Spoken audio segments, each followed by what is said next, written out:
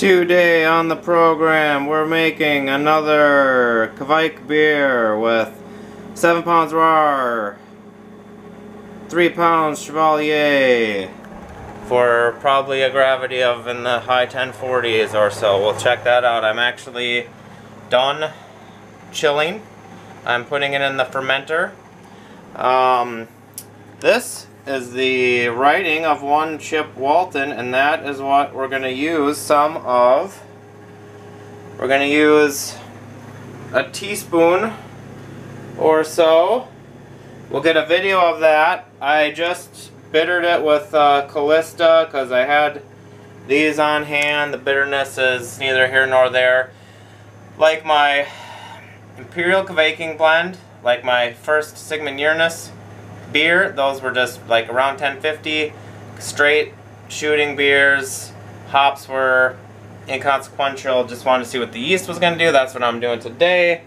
I'm filling this fermenter up, but what I'm going to do is I'm going to get the yeast in there now, the slurry, and then pour the rest of the wort in there to make sure that it all gets down in the funnel and down into the wort, because I'm not going to put a lot of yeast in there. So we'll see how much I do. I'm thinking teaspoon and a half, and I'll still have this jar for if it doesn't seem like it's enough, I could add a little more. But yeah, it's fun to see if you don't use that much to see how it goes. So let me get my tripod set up and we'll take a look at that. Alright, hopefully this isn't too janky. We'll see what happens here. The measuring spoon I have is a half teaspoon because I don't know where any of my teaspoon measurements are. Here's my idea. I suppose I could just stick this all the way in there, but for some reason I thought I would use this. So, let's see how this looks. Sludge fest. Ooh, baby. Alright, so like I said, it's a half teaspoon. So that's probably like 3/4. And now she empty, and you know, I'm sure there's better ways to do this, but so that's probably another 3/4, maybe a teaspoon. We'll give this one back. Chip's plan is to dry the rest of this slurry. He wants to give that a try.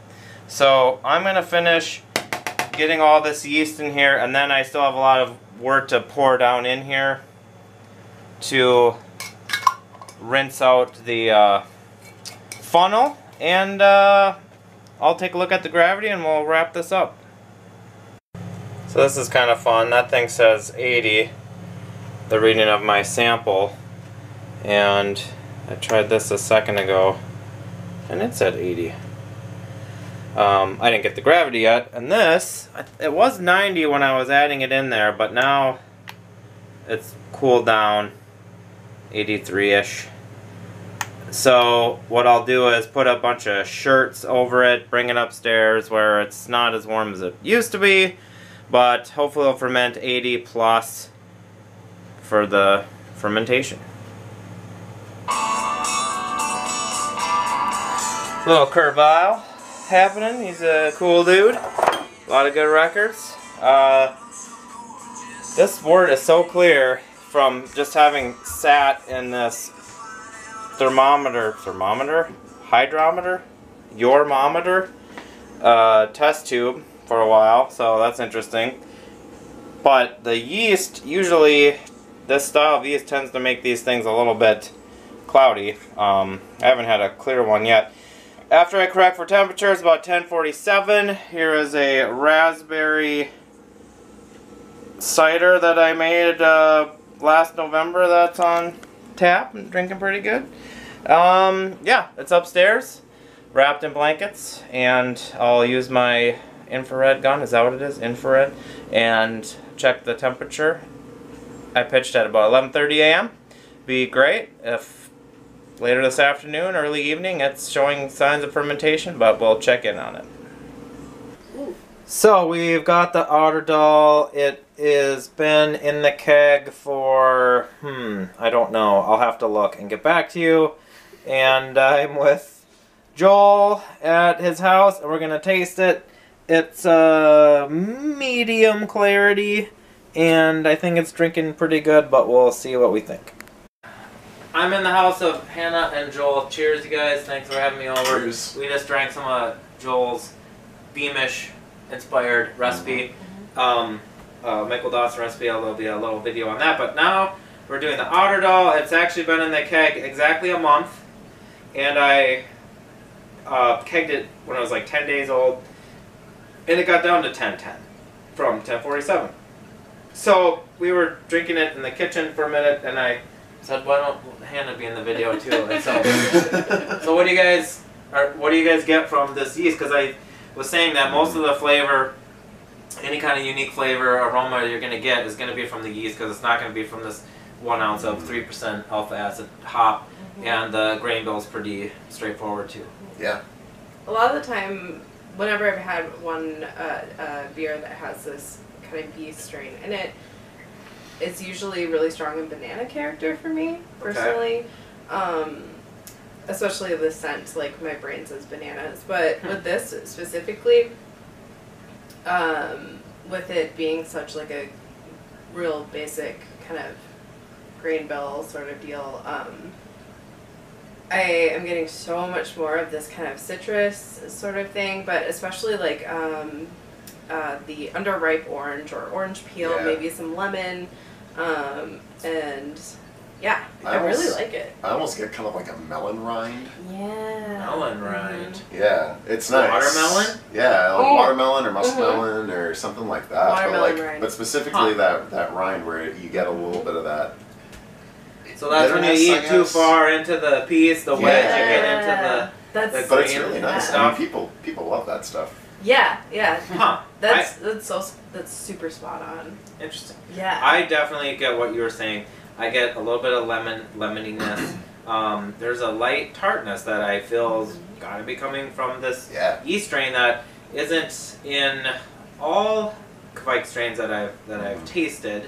It's not always in the beers that Ivar sends from Norway that Chip gets in the Chop and Brew videos, but it is in this one. I mean, it is almost like you wonder if you could parlay this into another kind of a sour beer, or even like a saison type thing if you made it like spicier. I think I fermented this not particularly high. I think it was in the 80s.